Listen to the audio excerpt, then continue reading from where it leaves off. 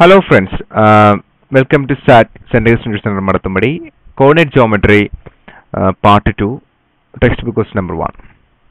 Find the following: the y coordinates of any point on the x-axis, the x coordinates of any point on the y-axis, the coordinates of the origin, the y coordinates of any point on the line through 0, 1 parallel to the x-axis, the y coordinates of any point on the line through 1, 0 parallel to the y-axis.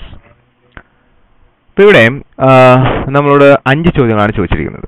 മലയാളത്തിലെ x അക്ഷത്തിലെ ഏത് ബിന്ദുവിന്റെയും y സൂചക സംഖ്യ, y അക്ഷത്തിലെ ഏത് ബിന്ദുവിന്റെയും x സൂചക സംഖ്യ, ആധാര ബിന്ദുവിന്റെ സൂചക സംഖ്യകൾ, 0, 1 എന്ന ബിന്ദുവിലൂടെ x അക്ഷത്തിന് സമാന്തരമായി വരയ്ക്കുന്ന വരയിലെ ഏത് ബിന്ദുവിന്റെയും y സൂചക സംഖ്യ, 1, 0 എന്ന ബിന്ദുവിലൂടെ y അക്ഷത്തിന് സമാന്തരമായി വരയ്ക്കുന്ന വരയിലെ ഏത് ബിന്ദുവിന്റെയും x സൂചക സംഖ്യ.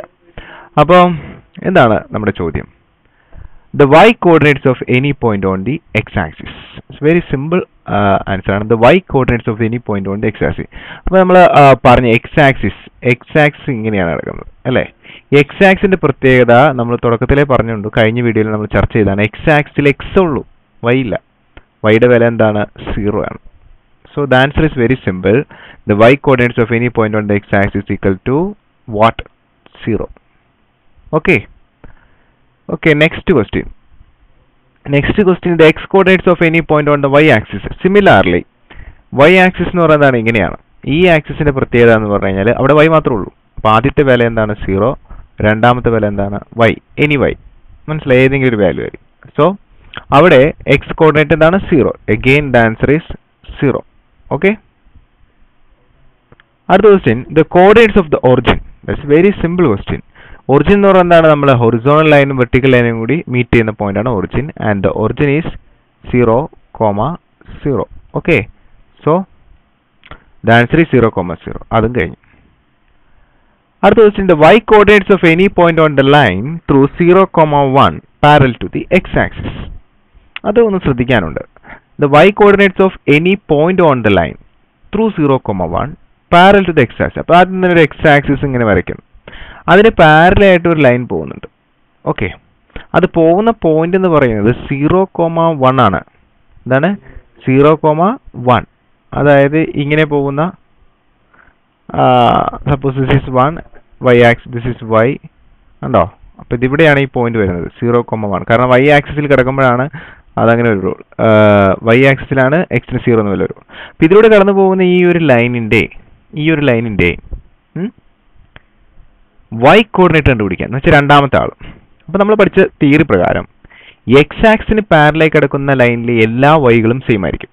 ശ്രദ്ധിക്കുക, x ആക്സിസിന് പാരലായിട്ട്, അതായത് x ആക്സിനെ പോലെ കിടക്കുന്ന ഒരു വരയിലെ എല്ലാ y വാല്യൂവും സെയിം ആയിരിക്കും. കാരണം അത് കോൺസ്റ്റന്റ് ആണ്. അപ്പോൾ ഇവിടെ നിന്ന് ഇവിടം വരെ ഒരു പോയിന്റ് അടയാളപ്പെടുത്തുകയാണെങ്കിൽ അതിന്റെ y ഒന്ന് തന്നെയാണ്. നമ്മൾ ഇവിടുന്ന് ഇങ്ങനെ എടുത്തിട്ട് ഇവിടെ ഒരു പോയിന്റ് അടയാളപ്പെടുത്തിയാലും y ഒന്ന് തന്നെയാണ്. കാരണം y കൂടുന്നില്ല, മുകളിലേക്ക് പോകുന്നില്ല. So y coordinates of any point on the line through 0, 1 is 1. Answer is 1.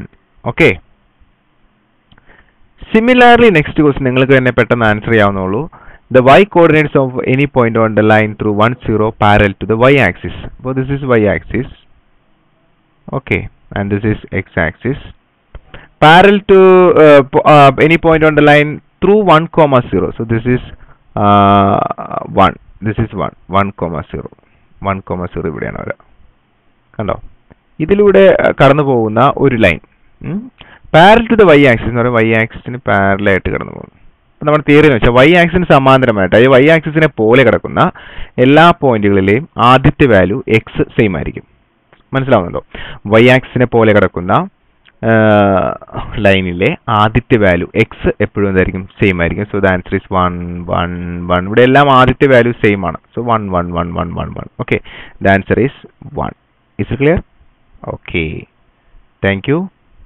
Please subscribe to our YouTube channel for new updated videos and also visit centerinstitution.blogspot.in. Please visit part 3. Thank you.